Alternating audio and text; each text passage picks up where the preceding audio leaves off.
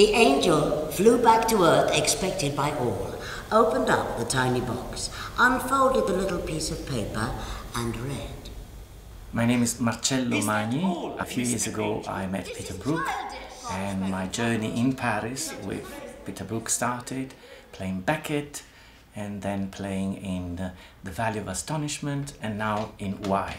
Peter Brook is an extraordinary person because he's very sensitive, he's very deep, and he's, in Italian we say instancabile. He never tired to look for a better quality in the performer and in his shows. Because I met him when he was 80 or more, he always devised shows. Only the first one was Beckett, but all the other ones were shows that he moved. Even the Magic Flute was completely changed. He didn't respect the classic. My name is Catherine Hunter, and I'm very happy to be working with Peter Brook. I believe now for about the 6th or 7th time.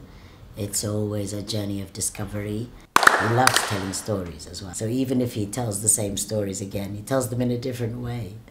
He's very concentrated, extremely generous and warm, and you realize he has a very special mind because he doesn't give many notes, but the notes that he gives are exactly right. You know, so it's like working with, well, it is working with somebody extremely wise, but who doesn't have a distance, who doesn't put the distance of I know better. Why do we do theatre? Why do we do it? Why? I think the question of why is huge. What is it for? Is really questioned us. Do I do theatre because I want to tell a story, because I want to contact the audience?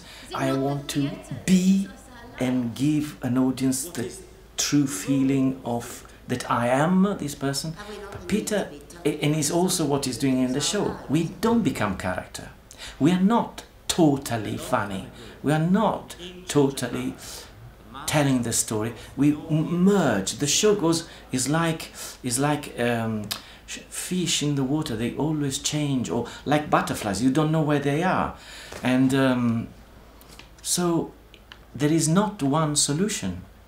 There is not one answer, and maybe we are searching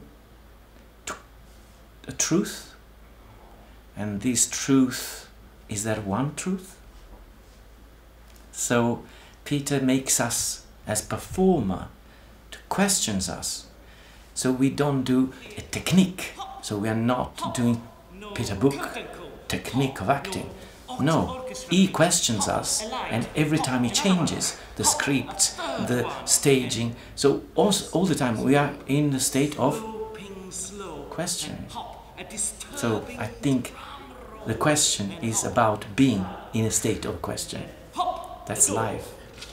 Help! Another door! A third door! Hop! And I think you should come to the National Taichung Theatre to come and see this amazing story, very deep about theatre, but also funny. Actors at breathtaking speed running down the stairs.